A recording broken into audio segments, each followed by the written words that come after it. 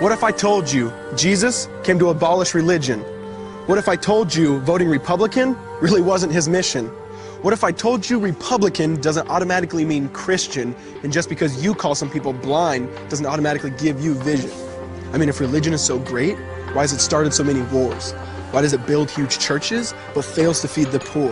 Tell single moms God doesn't love them if they've ever had a divorce, but in the Old Testament, God actually calls religious people whores. Religion might preach grace, but another thing they practice. Tend to ridicule God's people. They did it to John the Baptist. They can't fix their problems, and so they just mask it, not realizing religion's like spraying perfume on a casket. See, the problem with religion is it never gets to the core. It's just behavior modification, like a long list of chores. Like, let's dress up the outside, make it look nice and neat. But it's funny, that's what they used to do to mummies while the corpse rots underneath. Now, I ain't judging, I'm just saying, quit putting on a fake look. Because there's a problem if people only know that you're a Christian by your Facebook. I mean, in every other aspect of life, you know that logic's unworthy. It's like saying you play for the Lakers just because you bought a jersey. See, this was me too, but no one seemed to be on to me. Acting like a church kid while addicted to pornography. See, on Sunday I'd go to church, but Saturday getting faded, acting if I was simply created to just have sex and get wasted. See, I spent my whole life building this facade of neatness, but now that I know Jesus, I boast in my weakness. Because if grace is water, then the church should be an ocean. It's not a museum for good people, it's a hospital for the broken.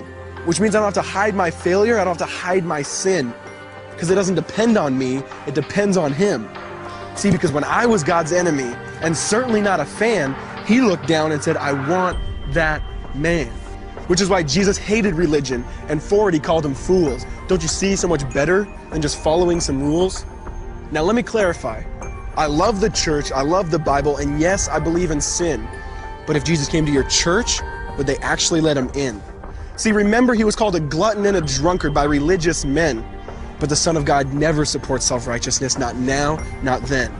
Now back to the point, one thing is vital to mention. How Jesus and religion are on opposite spectrums. See, one's the work of God, but one's a man-made invention. See, one is the cure, but the other's the infection.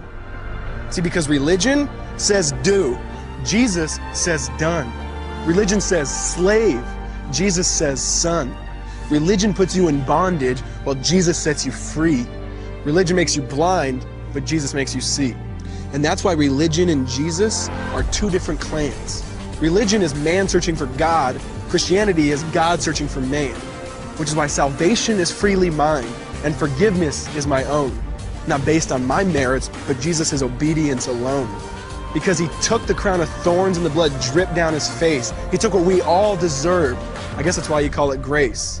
And while being murdered, He yelled, Father, forgive them. They know not what they do. Because when He was dangling on that cross, He was thinking of you. And He absorbed all your sin, and He buried it in the tomb, which is why I'm kneeling at the cross saying, come on, there's room. So for religion, no, I hate it.